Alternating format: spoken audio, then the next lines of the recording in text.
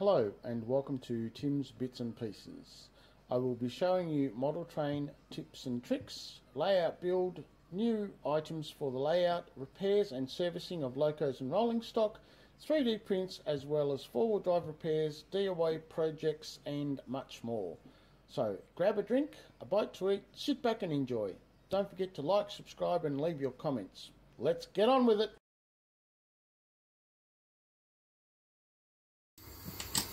Okay, so how are everybody? I've got an old can of contact cleaner, of which I've been wanting to use for years, but the problem is the spray piece is gone. So I looked online and I found some of these.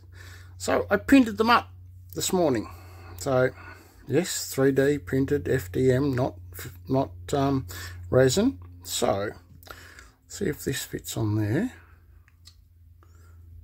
No, it doesn't. Not quite. Needs to be just a little bit bigger. Okay. I reckon if I drill that out slightly by hand, that will work. So let us try this.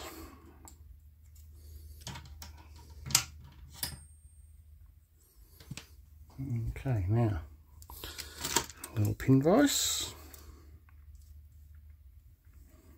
That won't go that small, so we go turn it around to the next size. Nope, it's still too big for that even. Alright.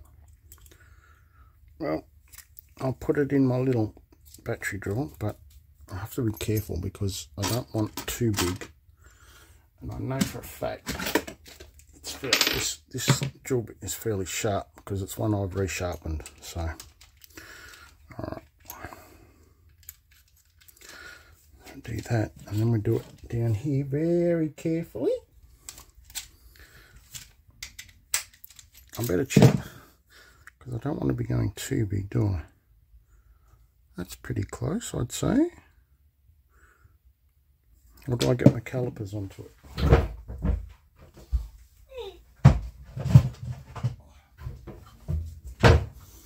Shall we really get into the finer side of it? Shall we? Alright, so I take the battery out of mine all the time so it doesn't flatten the battery when you don't use it for months at a time or whatever. Turn it on, zero it out. So I need it to be 3.9, say 4 mil. So what's that? 3.91. That's close enough for me. Not a bad guesstimate, was it? Not a bad guesstimate at all. But I suppose when you've been doing these things as long as I have, you tend to know the things of what they are and what they aren't. Alright, so I'll put this in here. This is just my little work zone drill that I bought from Aldi, and I've got a drill chuck fitting for it, which is quite handy. And then you can put drill bits in it, because otherwise it's only for other stuff. So, alright, let's give this a gentle drill out, very slowly.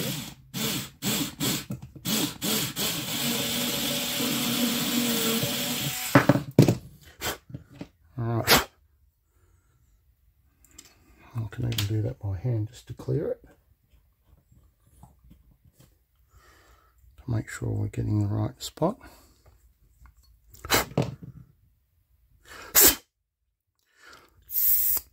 Clear that. And see how that goes now. Look at that! Bingo! Half an hour printing on a 3DM printer. Half an hour printing on an FDM printer. And I now have a can of Phillips old school contact cleaner that I've been sitting here that I've had for years that I can't use because the nozzle broke. So there you go, people. It's as simple as that with all sorts of things nowadays with your printers, all these bonus things that you can do with your printer. So that's just one of. Alright, so what I'll do is I'll clean this off. give this bench a bit of a clean with the leftover contact cleaner, because it's good, because it'll actually clean the bench top as well, being contact cleaner as it is. There we go, look at that, nice and clean now. And this is one of those mats, just the other way around, so let's give that a bit of a spray, bit of a wipe over with the contact cleaner sprayed onto it.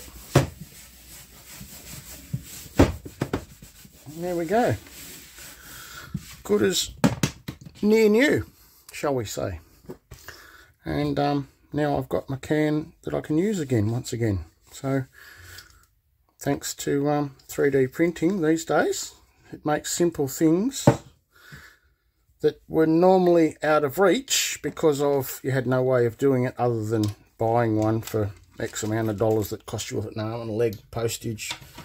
I actually printed 2 of them, so I got one for that and one for as a spare, or one for some other can or something. So yeah, and I thought it was good because it's, instead of just the little round nozzle like you see on the normal cans, it's actually got a long piece on it, which actually is good for model trains because you can get it into places. I don't know, just an idea is like you can get it into places like in there.